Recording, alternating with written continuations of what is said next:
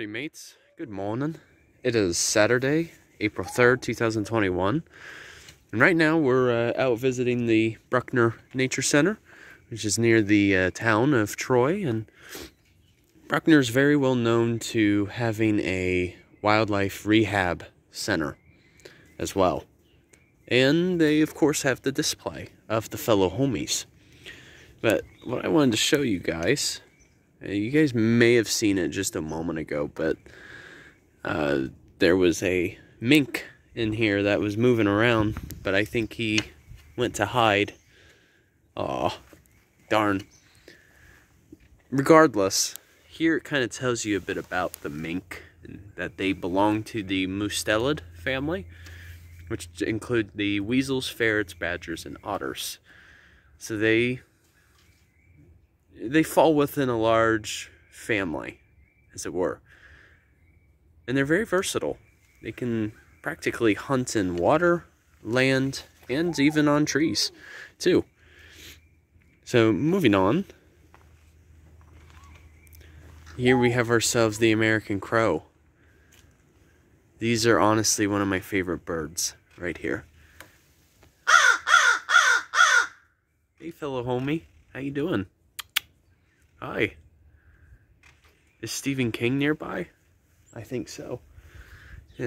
For those of you who have read any of Stephen King's books, or even his films, he always liked crows.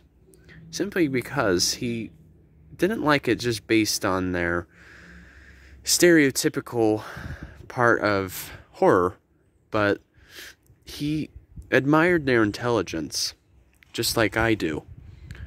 So they're able to basically mimic the sounds of other birds and even humans, too. So they're very, very intelligent. And they fall within the Corvidae family, which also is related to the blue jay as well. Like, I don't know if you just heard that just now, but that particular crow was just imitating a mourning dove. So they base their learning off of experience. It's quite amazing. Like, if you train them enough to make certain sounds, they can actually do them. So in a way, they're kind of like a parrot, too. But, yeah, they're very versatile in terms of their diet, and we have seen it before. They can fly in flocks called murders. Hey, buddy. Yeah, I'll call him Jake, because that's based off of the Shawshank Redemption, in which they named the crow Jake. There's the mink. He's out and about. I wanted to actually show you guys. Oh, he's so cute. Yeah, very soft fur, so that they can easily streamline when they swim. Here we have our famous red-tailed hawk. One of the most common hawks in North America.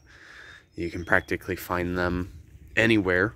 You could see them in even the southern states too, and the western.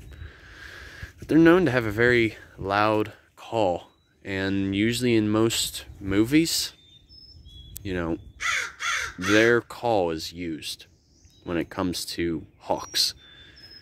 What's fascinating is movies that have had, like, say, bald eagles, for example.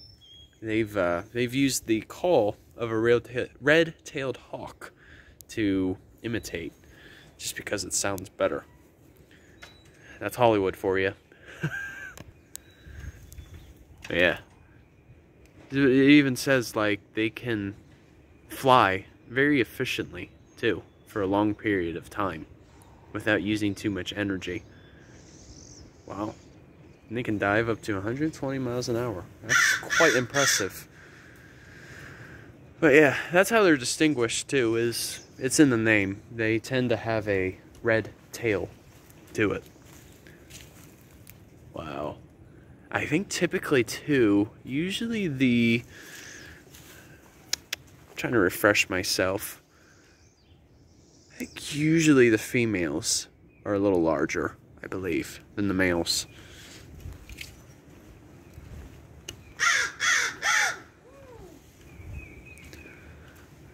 Here we have the bald eagle, the symbol of our country. There he is. He's peeking. He's peeking through. Fortunately, their populations throughout Ohio and even this part of the United States, they have fortunately been increasing, as a matter of fact. And you know, for those of you who know about one of my fellow heroes by the name of Rachel Carson, she wrote a famous book called The Silent Spring, which really brought the attention of the use of DDT, which is a particular pesticide. What this pesticide often did was it would cause the eggshells of the babies to essentially break quite easily too. And thus it really caused at one point their populations to be federally endangered. Here it actually even tells you a little further about them. So I hope you guys are able to read that. So that's what I mean. This is an example for those creatures who face endangerment. As humans, we are indeed capable of saving a particular species. That's an amazing thing about humans, is that we are able to recuperate.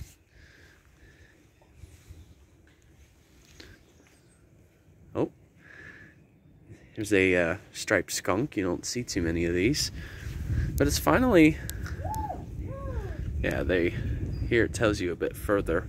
They're nocturnal creatures. Yeah, makes me think of Pepe Le Pew from Looney Tunes. Yeah, that's awesome. But hey, little homie. Yeah, you could literally, as a defense mechanism, their spray, you can smell it from quite far. And it even says they can spray accurately 15 feet away. So what does that tell you? They're pretty good at it, especially since it's a particular mechanism. Yeah, red fox doesn't look like he's out and about at the moment. Red fox is usually a bit shy.